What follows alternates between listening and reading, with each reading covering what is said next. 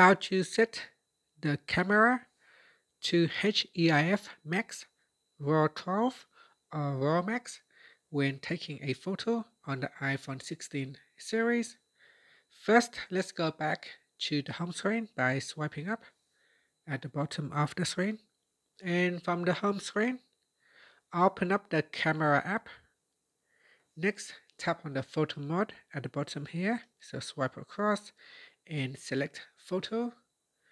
Next, at the top, tap on this button right here.